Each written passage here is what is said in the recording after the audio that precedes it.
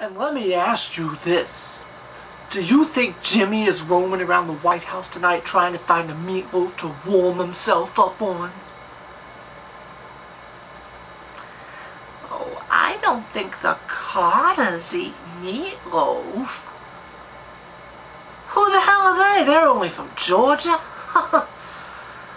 Oh, let me tell you something. I am so sick of Washington and all its wakes and all them politicians down there and them congressmen.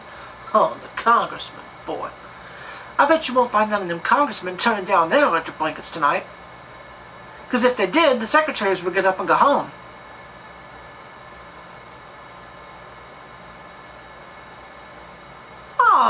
Oh, yes, the Democrats is doing the whole thing. The Democrats. And you put them in there. Yeah, that's the face you had on you when you come back from the polls. Well, the Democrats' way of running this country is to go tell us all how we ought to make sacrifices.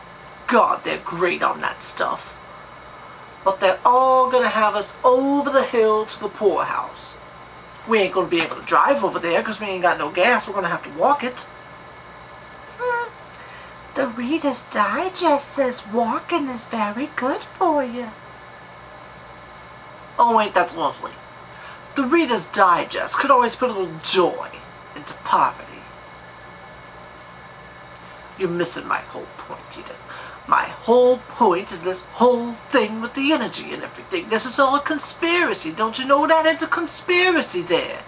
Listen, for years, all our lives, they've been telling us to go out and buy stuff to use energy, you know, all electrical stuff.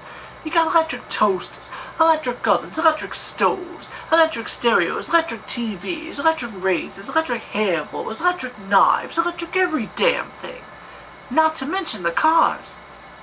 And now, after all the big corporations there making the billions and billions of dollars worth of profits, signals, wham, they're changed.